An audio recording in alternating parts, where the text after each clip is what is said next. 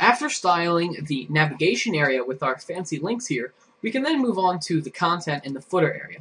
Now, I'm going to go ahead and move to the footer first because it's really not that much work and we can get it out of the way fairly quickly.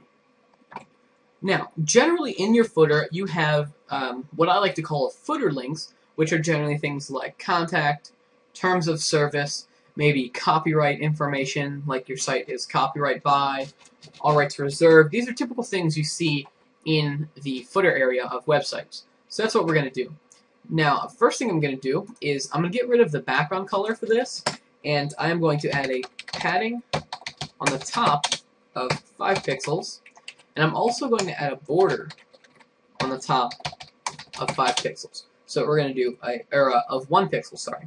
So a 1 pixel solid black border right there. So this will give us a 1 pixel solid black border on the top of our box here. So if we go ahead and refresh the page here, we now have our footer text there and this extra space. So I'm also going to get rid of the height. So now if we go ahead and go to our index page here, we can then just add in those general content things. So I'm just going to add in some basic stuff to get it out of the way. So copyright, let's say 2011, nickfrosty.com, things like that. And we will even make the text there a link. So the href value will just be /, which will take us to the current directory. So we can then refresh. We then have our text and then our link. Now, the bad thing about this is since we only styled our links in our navigation area, or the nav area, we have this very plain, very simple, and default link style. So what we're going to do is we're going to make it so we can style the rest of our links on the rest of the page.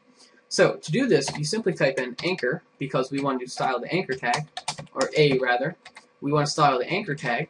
So what I'm going to do is I'm going to set the color to, let's say, #4284ED. So if we then just refresh, we have this very light blue color here. Now I'm also going to set the text decoration to none, so it'll get rid of the background or the underline. So that'll get rid of the underline. Now I'm going to apply the hover effect, so hover, and I'm going to set the color on the hover to just that red that we used earlier. So all we have to do is we can refresh, and we can now hover over, and we have red. Now I am going to set the text decoration to underline when we hover. So when we hover over, it'll give us an underline style there. Now I'm also going to change up the spacing on the website itself. I'm going to add a 10 pixel spacing on the outside of our entire site. And I'm going to change all these inner spacings to 5 pixels. So the footer, I'm going to change to 10. And the wrapper pixels, or the padding there, change that to 10. The content will have margin top of 5, bottom of 5, and that should take care of everything there. Oh, except for the navigation, which will have a margin top of 5. So it gives us more spacing on the entire site itself, and then less spacing on the innards, if you will. So we have our text here, and you can just put in anything you want down there, but for now, I'm just going to leave it as. Now we can actually move on to the primary content area of the site. Now, the content area is going to be 2-column, like I said earlier.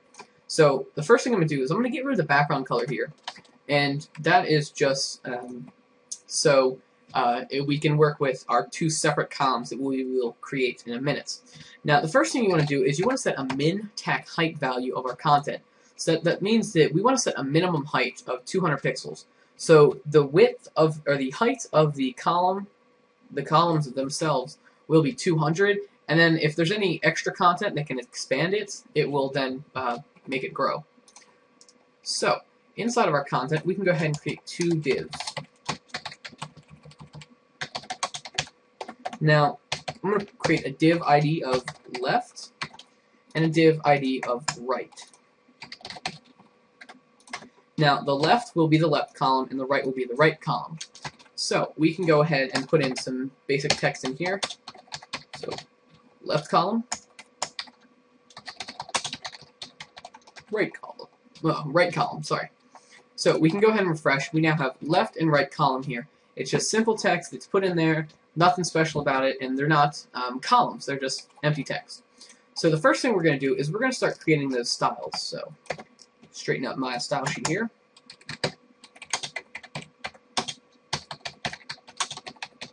So we are going to style the primary columns. So since we want to style the columns in the content area of the wrapper,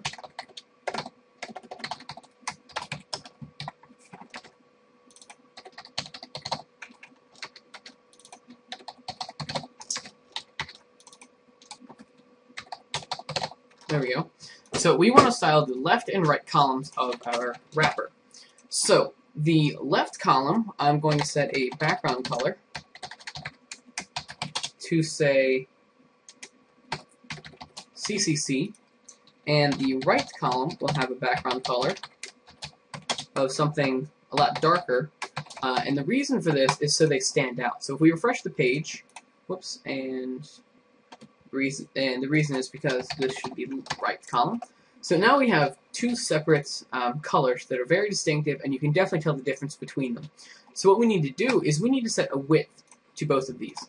Now, the width of the left column, so I'm going to use the left column as my primary column, which will be a lot larger. I'm going to set the width to 600 pixels. Now, I'm going to set the width of the right column to, let's say, 250 pixels for now. So this will give us a total of 850 pixels. Now, I'm actually going to set the width to 300 pixels. Now, the reason I'm going to set the width to these to equal 900, because if you remember, or scroll up to the top, the wrapper width is 900. So we can go ahead and refresh this. So we have, whoops, and that shouldn't be height, that should be width. So, there we go. So we now have two columns that equal up to the total height of our entire website. Now, the problem with this right here is that they're both on the right side, or the left side rather. So what we want to do is we want to put the left column on the left side, and the right column on the right side. And that was actually my phone. Okay, so we want to put them on their proper sides. So to do this, we need to use the float style. Now, the float style does exactly what it essentially says. You're going to float your columns. So you want to float the right column to the right side, and you want to float the left column to the left side. So if we do this, it kicks them both over here. Now, normally this would collapse here, and our left and right columns would be on top of our footer here. Just to show you that, we need to get rid of our height on our content. So if I refresh, you can see that it's totally collapsed, and it shouldn't be like that. Now, the reason being is because the left and right columns, they're floated, so they are taken out of the normal flow of the web page. So we need to put them back in their flow, if you will. So what I'm going to do is I'm going to create a class. So to style classes in CSS, you use the period or dot, if you will. Now, then you type in the class name. Now, I'm going to name this clear, because we're going to be using the clear style, and we want to clear both. Now, you can either clear left, right, or both. So we're going to clear both sides. So we're going to create a div that will have no content in it, and we need to set a class attribute of clear. So after doing that, it then straightens up our columns and fixes everything accordingly. So then we have our columns. Now, we can go ahead and go back to our CSS here, and we can get rid of our background colors for our left and right columns, and we can go ahead and put back in our minimum height on our content. So we can then refresh, and we have our general, very simple web page created. So this is creating a very simple two-column website. Now we can go ahead and put in all the text you want in your left or right column.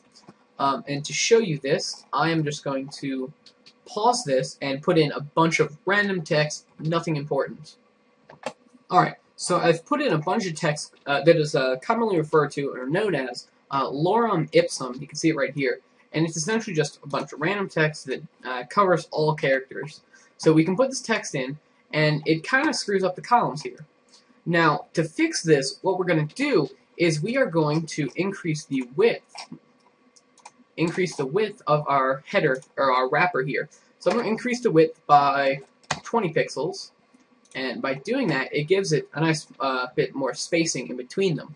Now, there's still a problem with there's extra space up here, and I think that may actually be because, yep, so I put in an extra line break in there.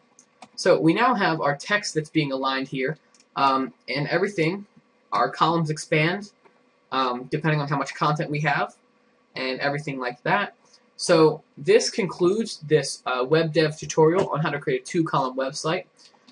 The entire code for this project will be available on my website, nickfoster.com/downloads. It'll be in the downloads section.